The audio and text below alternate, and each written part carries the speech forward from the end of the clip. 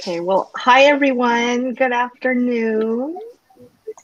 Thank you for being here. My name is Patty Julio, and I use she, her pronouns. I'm talking a little bit slowly for the captioning and the interpretation. I'd like to welcome you to the Collective Ownership and Anti-Displacement Models panel. And I am very, very humbled to be the panel moderator for this afternoon. I'd like to now welcome the panelists, please, with your name, pronouns, and organization.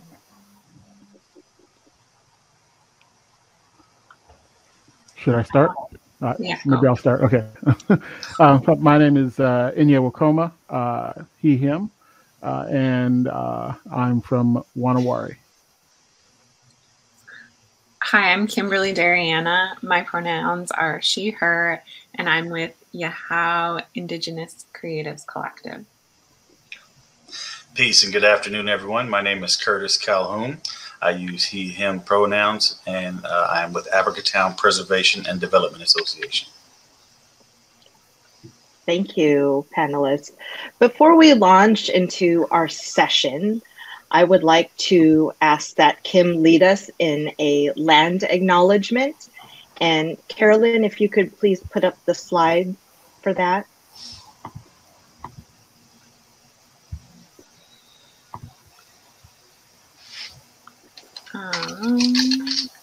Awesome. So we want to acknowledge that we are on Indigenous land, the traditional territories of the Coast Salish people. The text below that is that phrase in Lashutsi, and that was provided to us by the Puyallup Language Institute with the Puyallup tribe down near Tacoma. And then this map is really special to us. It was designed and graphically produced by one of our elder matriarchs, Denise Emerson. She's Gakomish and Dene, and she made this amazing map. There's a history and a timeline that accompanies it, and all the little numbers on the map are noting the over 66 coastal Salish nations that traditionally occupy these territories. So thanks for having us here today. Thank you, Kim. Really appreciate that. Everyone, before we start the session, I'll just quickly go through our agenda for this afternoon.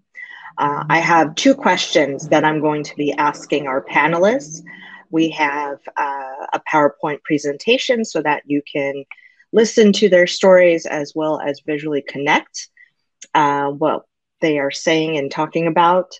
At the end, we will have a 15-minute Q&A time. So please hold your questions until we reach the Q&A period. You are welcome to note your questions in the chat, and I can read your questions from there. And or if you feel comfortable just saying your question out loud, just being mindful of not speaking over each other, that would be great too. So with that, I'm going to introduce our first question to the panelists. And this question is, what does collective ownership mean to you? And what is your anti-displacement model? And I believe our first panelist, Kim, is going to begin. Right. As I said, I'm Kimberly Dariana. I'm Mandan and Hidatsa. Those are tribes with our treaty territories in North Dakota. But I grew up in Bozeman, Montana, which is one of my tribe's seasonal rounds territories.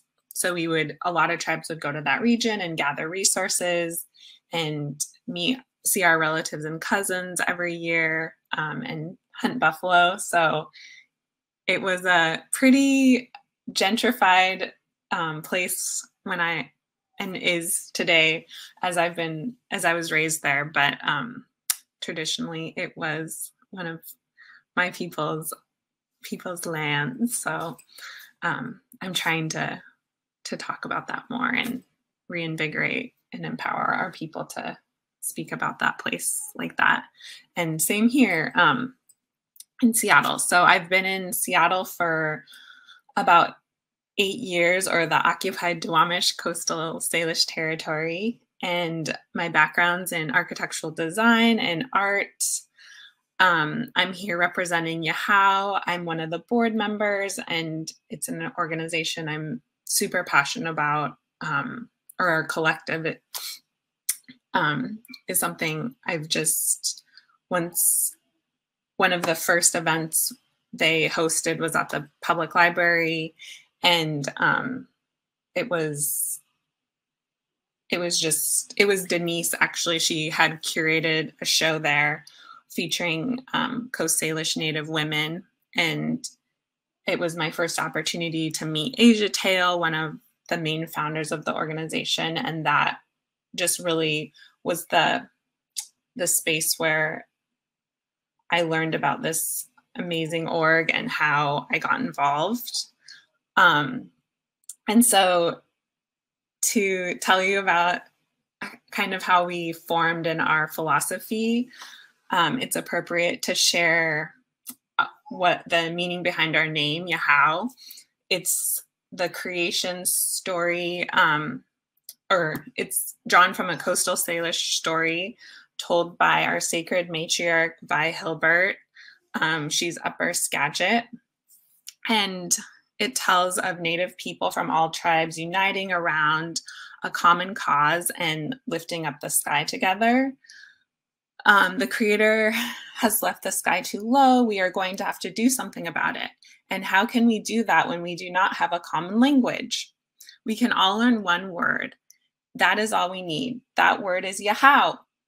That means to proceed, to go forward, to do it.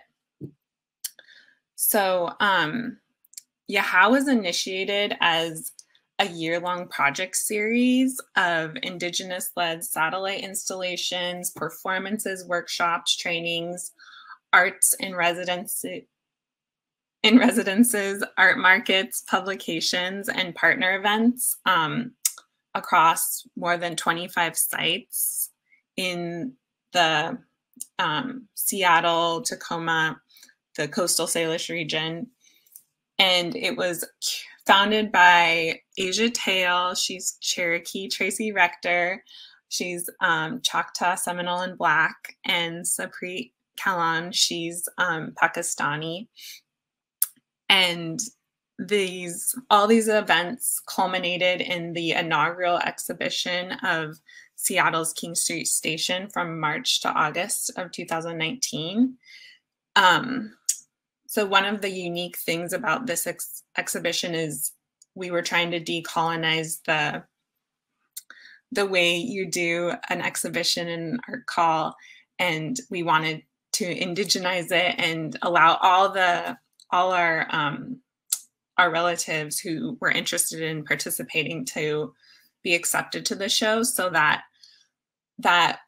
meant that we had over 200 Indigenous creatives contributing to our show. And so now that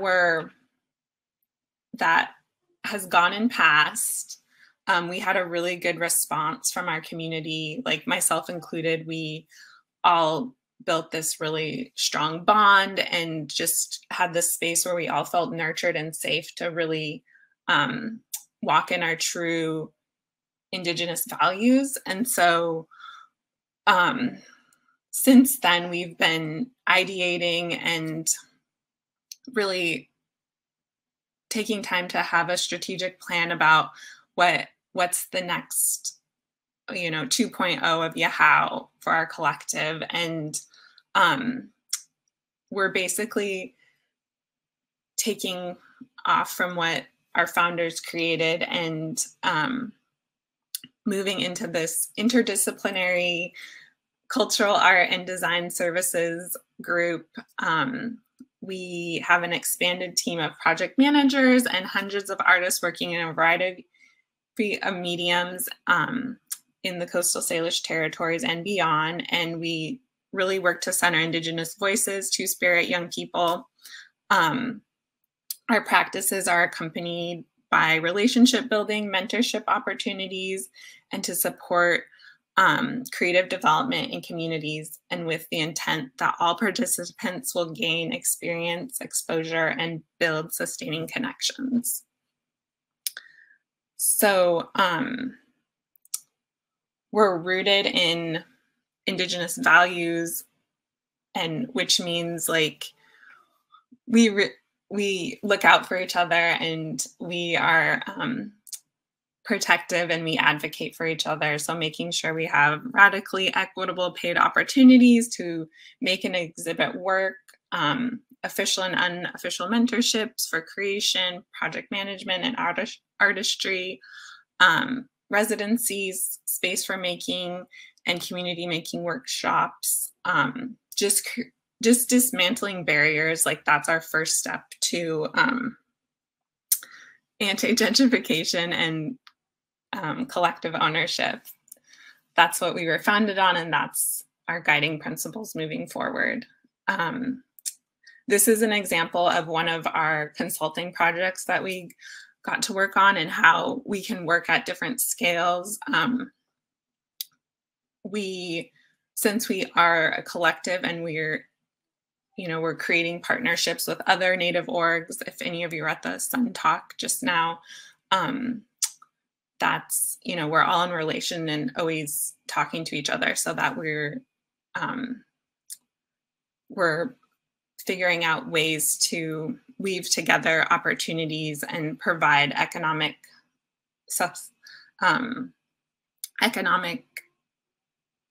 opportunities for our people.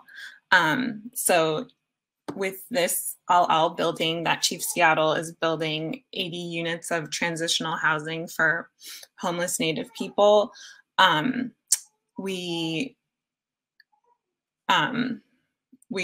we got to like help imagine and refine this matriarch welcome figure that will be in brick on the side of the building. And then there's over 20 other pieces of artwork throughout the building, and on the building, some of it's integrated art that yəhaw and our collective will help contribute and get to dress the building with. So that's sort of one of our phase 2 consulting projects that we were so excited to be a part of. Next slide. Oh shoot, my text is all wonky. So looking forward, we've in this year of COVID, it's been a little bit difficult. Our momentum has, everybody I'm sure has kind of paused a little bit, and had to step back from maybe the community rigor that we were all excited about from the show. And so we figured out ways to, try to keep our community going and address the needs of what is happening in our world right now. And so we've had opportunities like with yard signs to help keep our message alive and help people have these positive messages and of hopefulness and art, invigorate public space. And then also we were really honored to have some of our Black Indigenous folks participate in some poster signs that reflect our solidarity and support of all of the awfulness that what's happening with Black Lives Matter over the past year. So those were some little projects that we did in light of the pandemic. We also issued some COVID relief money because so much of our community has, so much of our community's work has halted as a result of COVID. So getting some funds out to people was really important to us. And we've also been working on just having our own nonprofit status and doing more grant and fundraising so that we can move into our big vision goal, which is to acquire a parcel of land in Seattle, and then hopefully eventually also acquire a larger parcel of land outside of the city, so that we can have that community ownership model and really transition out of, well, not transition fully, but move into our own space so we can continue this work of just healing and understanding what our people need to feel like we belong, and reinvigorate the sense of belonging that was felt in these shows, but could have even been more rich if we were in control of the space that we were occupying. So I'm gonna, if you want to go to the next slide. Yeah, this is like our initiative. We haven't really formally announced it yet or anything. It's just on the brink of us figuring out how to share it with people. So it's really exciting to be here to be able to share it with you all. But it's our Land Back initiative for regenerative placekeeping. And one of the ideas that we're circling around is like the start is to have this outdoor space where we can where artists can, test and prototype ideas that they've had, and maybe eventually we'll have some sort of outdoor sculpture park in the south end of the city, an Indigenous outdoor sculpture park for everybody to enjoy. So I'll is it Inye next?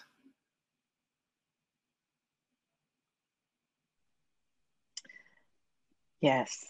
Thank you, Kimberly. That was so amazing. I'm so excited, as we probably all are, about the Land Back initiative. Thank you very much for sharing. I'd like to invite our second panelist to share what collective ownership means to them and their anti-displacement model. So Inye, please.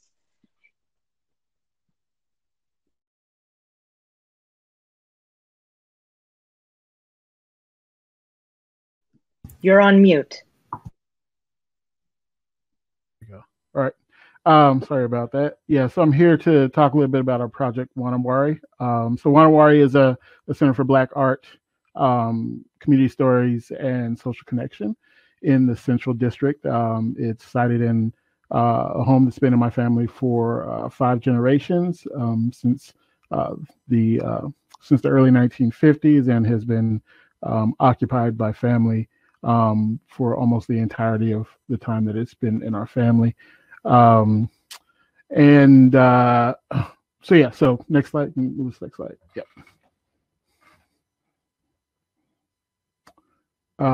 So Na Wari, this is our mission. Na Wari creates space for Black ownership, possibility, and belonging through art, historic preservation, and connection.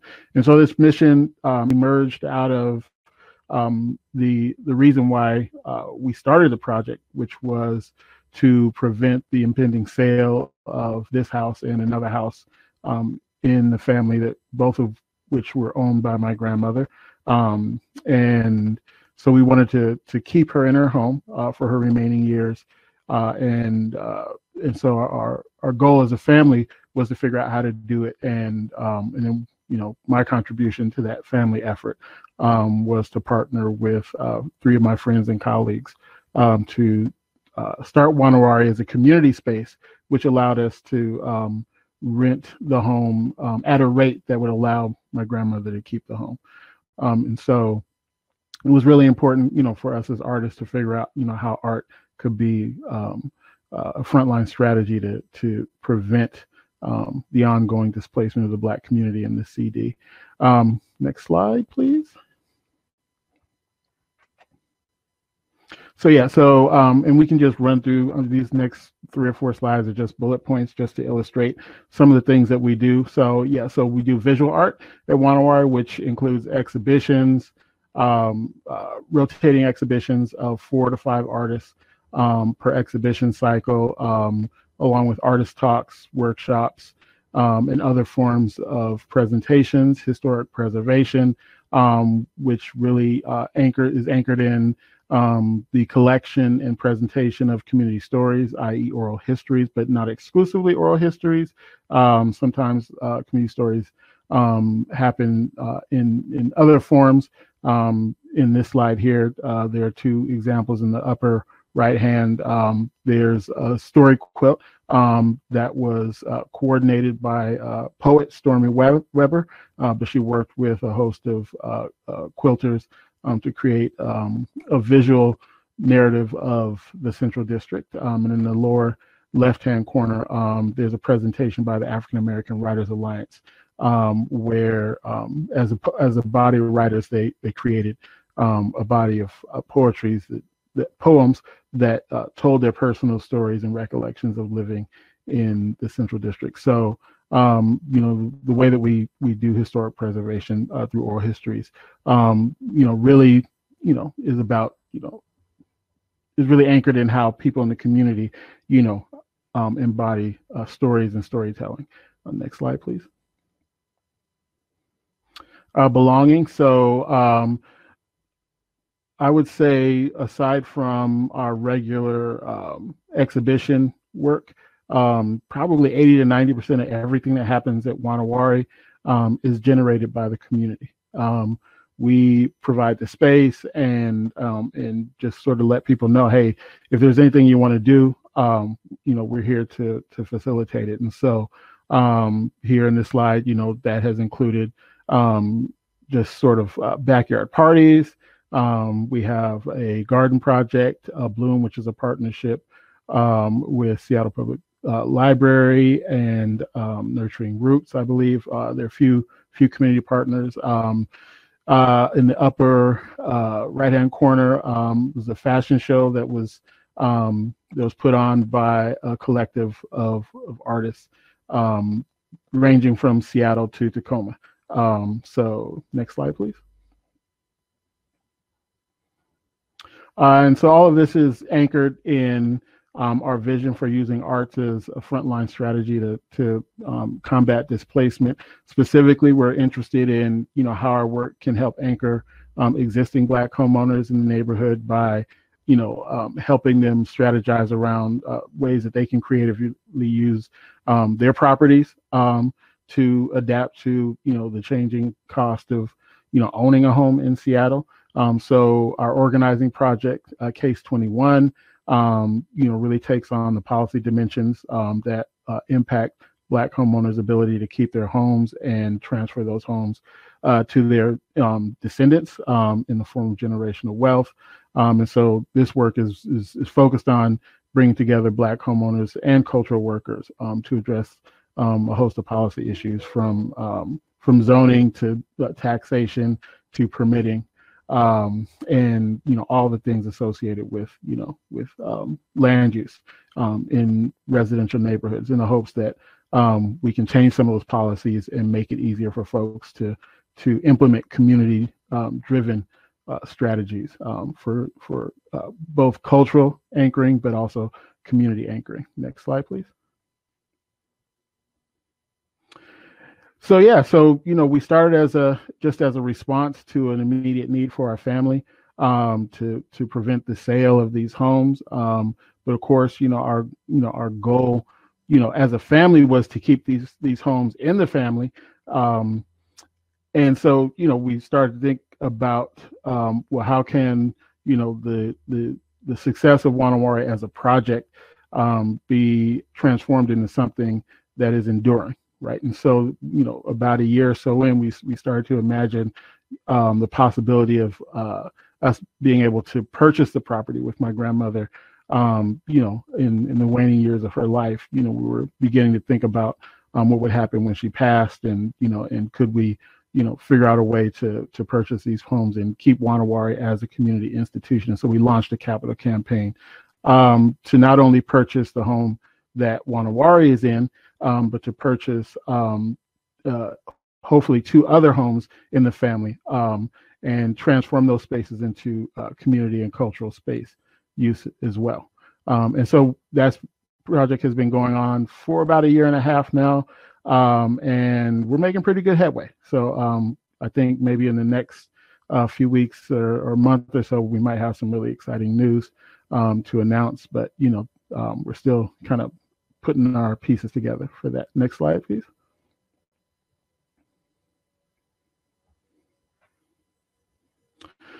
So yeah, really kind of looping back and looking at where the story of and the vision of Na Wari intersects with the story and the vision of my family, right? And so I'm really standing personally, at the nexus point of these 2 sort of entities, right? My family, my whole family relationships, and then all of the relationships and all the work that we're doing at Na Wari, and really thinking about what does that look like in real terms. And so in thinking about, well, what does ownership look like? If Na Wari is going to purchase these properties, is Na Wari, really just going to be modeling, how, an organization can buy out, properties from a Black family, and thereby sort of, having, just another version of displacement, right? You have a family that, ultimately did lose their properties. And so, as family members, we got together and did some deep thinking about it, and decided to come together and form a nonprofit, and name it after our grandparents, the ones who own these properties, the Frank and Goldyne Green Cultural Land Conservancy, and then enter into a partnership with Na Wari where the FGGCLC would actually be the one to purchase the property as a part of the capital campaign, be the long-term owners, and Na Wari would be the long-term tenant. And in that way, the family would still retain ownership, the community would still have their community spaces, and we would also be modeling ways that other Black families could creatively problem solve around the barriers of ownership using the traditional model, which is, one person, one property, right? And so, we're really looking at, what does collective ownership look like for Black families? How can we reimagine coming together, to solve, some of the economic barriers that, we've been facing for generations. Next slide, please. Yeah, so this is the 4 founders of the Frank and Goldyne Green Cultural Land Conservancy. It's myself, my sister Ibiade Sek, my brother Inye Wokoma, and my other brother Yedem Sek. I'm an artist and now an arts administrator. My brother Inye is a financial manager. My sister Ibiade is an attorney, and my brother is both an artist and sort of a construction worker, right? He does home renovation projects and energy efficient sort of upgrades on homes. And so, we've used our combined skill set and our combined, expertise to really come together and problem solve around this. And so these are the kind of things that we really want to model for other Black families, that, our wealth is not only in, how we raise money, but, how do we use our talents to, make something happen for ourselves. Next slide, please.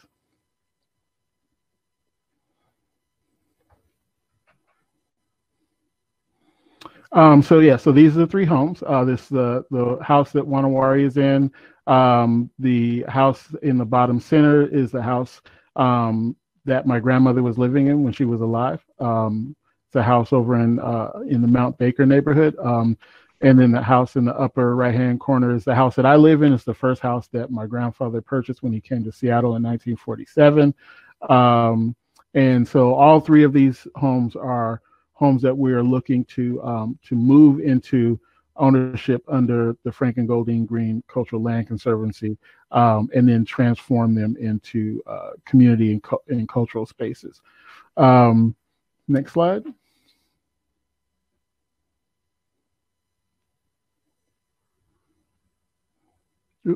Let's go back a couple. Yep. Okay. Oh, forward one. Sorry, my computer had a learn, and then it really fast forwarded. Yeah, no, it's fine. So yeah, so all of this is really anchored in a long history of our family working together. I just assembled some photos that I could find of myself and my siblings. We're either working on the properties or working in family businesses that were also here in the CD. One looks like it's out in the country, but my grandfather actually had a firewood business on 23rd and Cherry for a couple of decades, where Coyote Central is right now. And so we all worked there at that, bringing in logs from the Olympic Peninsula, sawing them up, chopping them into cords and delivering them to places, in the greater metropolitan area.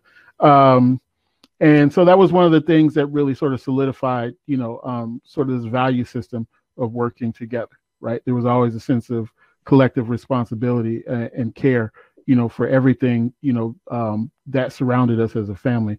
All three of those houses that, I showed in this presentation were almost always occupied by family.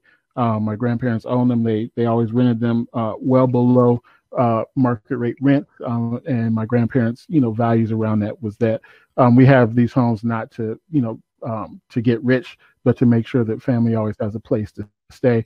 And a part of maintaining those values and that vision was that everybody had to contribute, to the care of these things. And so, Na Wari really taps in, to that value system of collective responsibility, collective ownership, collective care, collective creativity, collective visioning for the future. And one of the stories that that sometimes I tell is when my grandfather passed. My mother was already well into advanced stages of Alzheimer's, and so when my grandfather passed, there are two things that he did. One, he refused to draft a will, and he compelled his children to either figure out how to collectively steward, the family properties together or lose everything. And he also, with his last breath, admonished us to take care of his wife, our grandmother, right? And I think, in between those things, what he was really saying is that all of this is designed, to really to bolster the value system of collective, care and responsibility. And if we're not prioritizing that, then we don't deserve to have anything, right?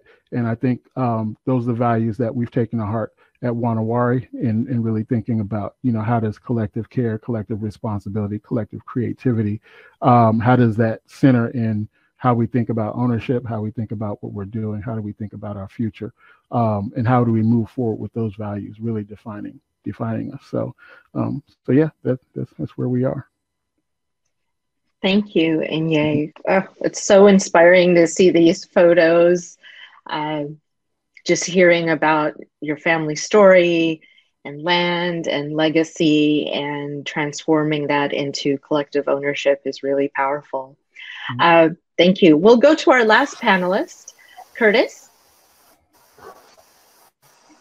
Yes, thank you. Peace and good afternoon, everyone. My name is Curtis Calhoun. Again, I'm a project manager with Africatown Preservation and Development Association, as well as a community manager at Black Dot, which is our business arm or hub. And to answer the first question, kind of go into a little bit of the history of Africatown. Africatown First is an asset-based community development initiative So that asset-based piece is important because we seek to acquire assets in the name of the community for community ownership. It started out with 2 crack houses on 24th and Spring that were converted into community spaces. Mainly at that time for youth to be able to come. There was a studio there, so they were able to do music. It was a place for them to come and be out of the streets and have a place where they could kind of find support for the things that were important to them in their lives. So that space was created from there. The Umoja Peace Center 501c3 was created, became a nonprofit, and out of that birthed kind of Africatown, the initiative that we're talking about. So Africatown, there was I think something the mayor did a little while back. It was Seattle 2035. And in that, when Y. King attended, he really didn't see Africans, African Americans, Africans of the diaspora included in that plan. So created something called Black Seattle 2035, which now has kind of emerged as the state of Africatown, something we do the first part of every year. Generally, we try to do it as close to the weekend before Martin Luther King Day as possible.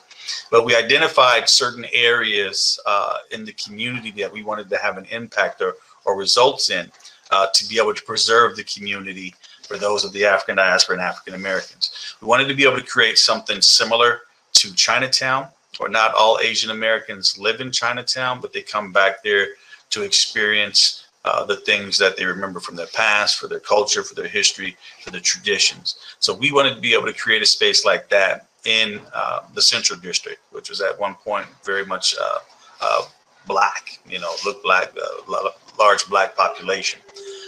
That has obviously waned, and it is very low now. But we wanted to be able to preserve space for those who were there to be able to stay there by creating affordable housing and opportunities. We wanted to be able to provide space for those who maybe have moved to other places through gentrification and predatory developing to be able to come back and live there if they choose to. But we also wanted to, again, like we said, create that space for those who maybe were happy where they went, but still wanted to come back to the neighborhood to experience those things that they remember from their childhood or growing up, or the things that they did when they used to live there or, came through there. So with that, we have the Umoja Peace Center. We do the Umoja Festival every year, first weekend of August, 3-day festival. And what we're doing with that is creating kind of placemaking, where we have a place and we have a destination space where people will travel to be able to come enjoy the festival. It's like a family reunion every year. You get to come see people you haven't seen for a long time, people you went to school with, grew up with, people, that moved away, maybe came back. And because that big festival provides an opportunity, you're able to run into them there. We have Africatown Community Land Trust, which is the property developer. And Africatown Community Land Trust, our first project that we worked on, a community-based project with Capitol Hill Housing at the time, now Community Roots Housing, Black Community Impact Alliance, or Village Spirit Center, and then Bird Bar Place, as well as Africatown. It's affordable, 120 units of affordable housing. There were 4 commercial spaces on the bottom. We were able to, with that project, with WIMBY participation, Women, Minority, Business Enterprise, increase that.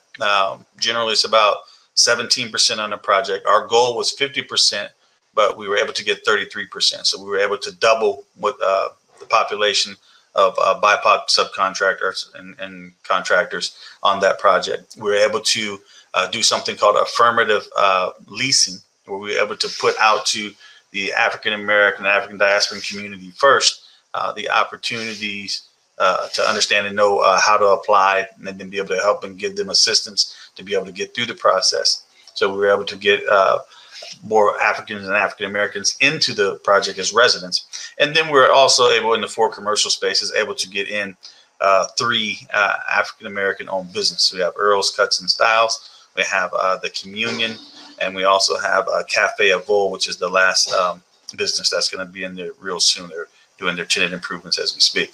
We all know Earl's has been around the community, not only as a barber, but as a place where folks can go and be able to hear other men, what goes on in the barbershop, just to support that takes place there. And he's been around for a long time providing that. And then Christy, just the amazing restaurant that she created, the awesome food, world renowned, winning awards. It's for one of the best restaurants in the world. So we were happy that those three businesses worked out. And then Cafe Avol is a young startup that started out in the Rainier Valley. They now have a coffee roaster, and they're going to be bringing their original traditional Ethiopian coffee and coffee ceremony to that area. So just three businesses that we're very proud of, and we're happy that we're able to fill those spaces. But we're really excited about the project because it gives us a model for future projects. We have the Africatown Plaza, which will be going up, hopefully breaking ground sometime before the end of this year. They're on 24th they're on spring between 24th and 23rd. It's going to be a very similar project with affordable housing at the top, commercial space in the bottom, and then there may be some sort of office or administrative space maybe on the second floor. But we're looking to do the same thing, increasing WIMBY participation, the women and minority Black-owned business participation. Also being able to put more and creating some sort of a shared co-working space for small businesses and entrepreneurs so that they can share the price of the lease instead of having to come up with the money all on their own. So it would be a space where we'd have multiple businesses in that one space. From there, we also have Africatown Preservation and Development Association. So the land trust goes out and acquires the land, and then the APDA determines what's the best use of that land for the community. We do that through a lot of community engagement. We had something before COVID happened. We had done 2 years in a row with something we did annually in July. It was called Design Weekend, where we brought the community in, and based on projects that we had, or properties that we had identified in the area, but asked them to put their minds together to be able to create projects that could go in those spaces and get their impact and feedback, or get their input and feedback. So with this, you see Africatown Plaza in the picture there. And that was at an event where Y King and the group were able to, the mayor was giving away grants and awarding the grants to projects that had been chosen, and Africatown Plaza was one of those. So that gave us the funding to be able to start the project and do the work. But the Preservation and Development Association is the place-making or placeholder organization. So we identify properties or projects that are underserved or under-resourced, and find ways to be able to create space in those projects or that property to be able to hold space until we identify what's the best use of that space, and then how to come up with funding to be able to implement those projects or programs. There's also Africatown Center for Education and Innovation. This is a building down on Alaska and Martin Luther King. And that is where intergenerational learning takes place. We do our best to have after-school programs, summer programs, spring break programs. And then we also try to not only have it for youth, but it's also opportunities for elders to be able to come share their knowledge. Maybe they don't know how to teach what they know, but they do have value in what they've learned in their life experience, that they can come and share that wisdom with the youth and provide opportunities for that. And then as far as the economic part, the economic piece, the APDA has a Black Dot, which is the business arm or hub. And we wanted to be able to create a space where Black entrepreneurs and small business owners could come and increase their business acumen through educational opportunities, through access to affordable commercial space, through access to grants and affordable loans, and then just space where they could do business and contract. So you have where they can come in and do meetings. They can come in and use the space to get work. Maybe they don't want to go to Starbucks, or maybe they just want to get out of the house and have a different environment. And then just the opportunity to network. When you come through, you never know who's going to be there, whether it's King County Councilman Girmay Zahalai, or whether it's Kashama Swan, or whether it's Lorena Gonzalez, or whoever it may be. There's always somebody you can run into that you weren't expecting that was a pleasure. So also with that, we provide opportunities for folks to rent that space out, to be able to use the space to hold events as well.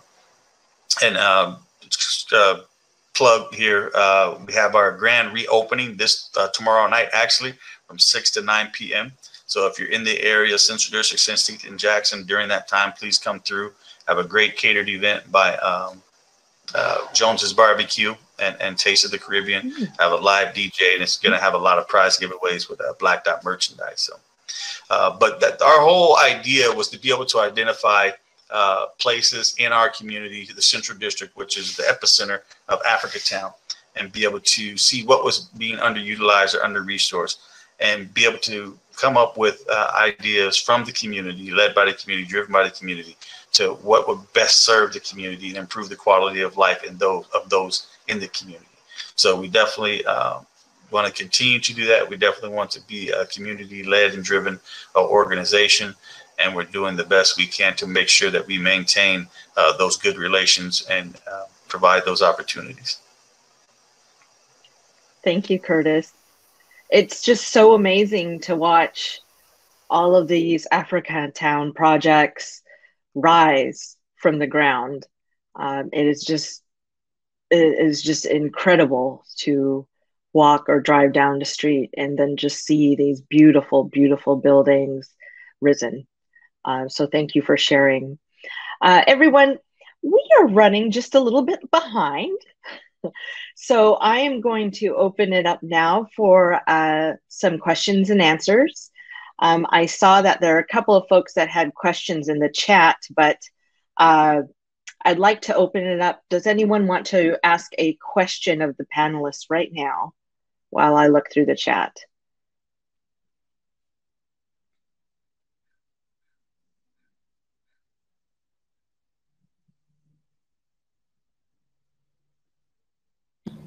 And I'll just jump in. This is Caroline. If you would like to unmute and join video, if you just pressed request video and audio, you can join the panelists.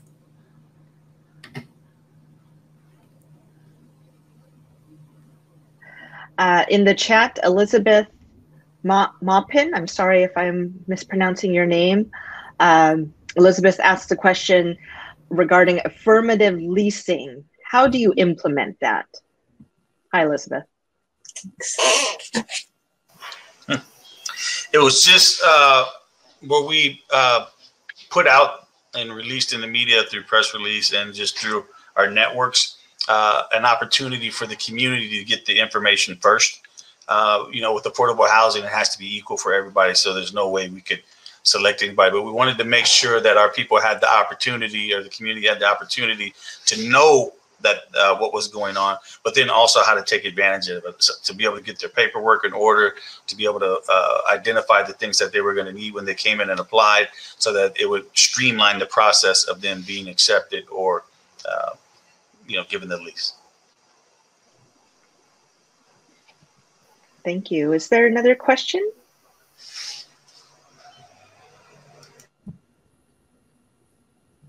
Jill? Yes, I do have a question. Hi, so with all these community projects, especially focusing on serving Black, Indigenous, and traditionally marginalized communities that specifically also suffer from the negative effect of like environmental justice, is there a priority on having those spaces, having like green spaces, parks, and the recreational spaces?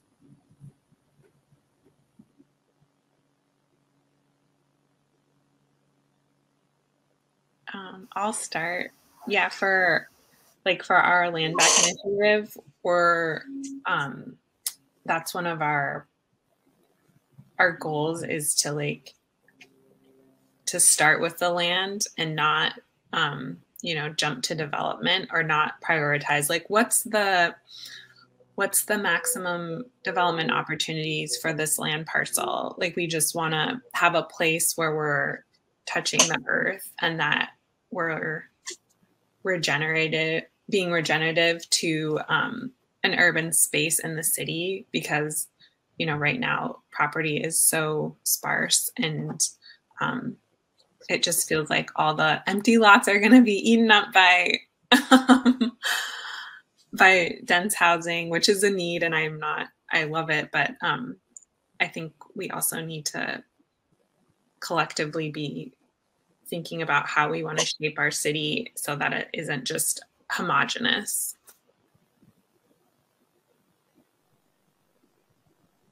Thank you, Kim. Yeah, I'll just chime in.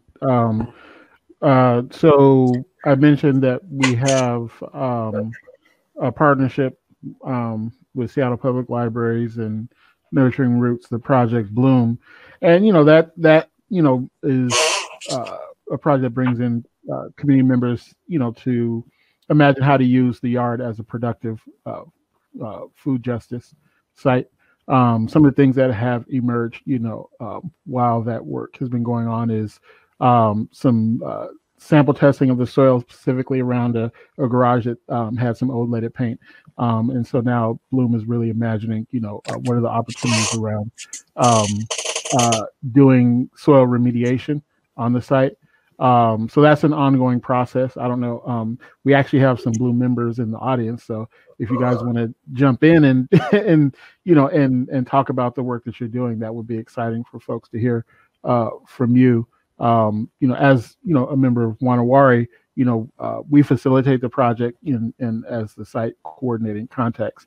We're not always on the front lines of the decision making. So, but that is one of the things that we know that is a problem in cities, is that oftentimes the land is is polluted from all the various uses that have taken place over the over the years. And so when we talk about food justice, and we talk about growing food, you actually do run up against having clean soil and clean land, to do that in safely. So I think when you start to really, peel back the layers of, doing one thing and that leads to doing another, you see how all of these issues are interconnected. Thank you, Inye. We've got 3 minutes left, and so I'm going to ask the last question. So panelists, 3 minutes. What does healing and cultural preservation look like in your community?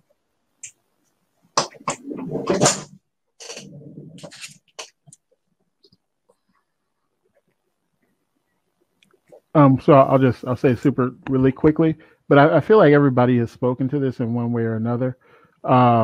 Is for Na Wari, for Black folks to actually have a place to come back where they feel whole, and fully embodied in the neighborhood, and the fact that we are in a home, which automatically connects people to the most intimate and comforting experiences. Hopefully, home, not always for everybody, but hopefully for folks, that brings back a sense of comfort and safety, and that's the kind of energy that we want to embody for folks, particularly for folks who have a deep emotional connection to the CD, but don't come back because every time they come back it's traumatizing, right? And to have a place that they can come back to where they feel whole again, and we're doing art and we're doing things that are creative and energizing. That's a part of how we address that issue.